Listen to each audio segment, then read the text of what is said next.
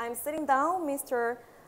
Antonio Barbalho, Practice Manager for Latin America and the Caribbean in the energy and extractive global practice sectors at the World Bank. Wow, it's a huge role.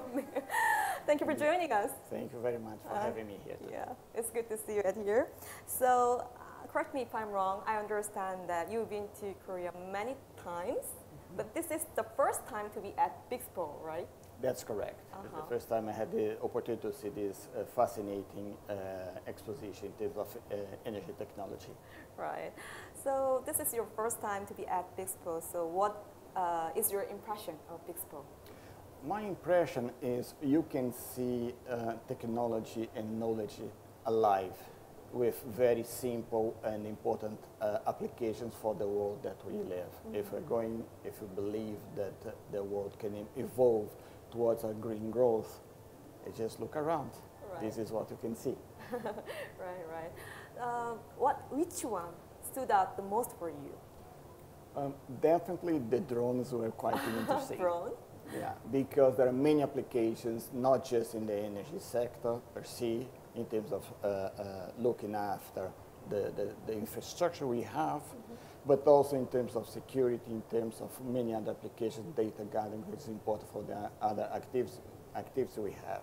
It's also interesting to see some of control systems and the solar panels over there. Quite impressive in terms of efficiency and size.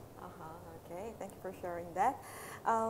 What I've heard that you have extensive experience in the energy and financing, right?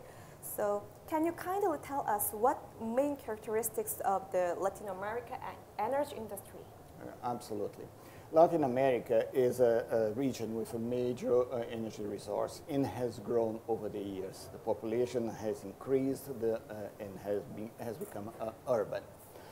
But what differentiates Latin America from most of the other regions is a region that has a lot of renewables. It's a region that has developed based on hydropower. However, as time goes by, it's been more difficult to keep developing this kind of source of energy. And therefore, now we are looking towards wind, we are looking towards solar, we are looking towards technologies that can help with the storage, biodigesters, etc. Something that is new to Latin America, not in the same scale as we see in hydro.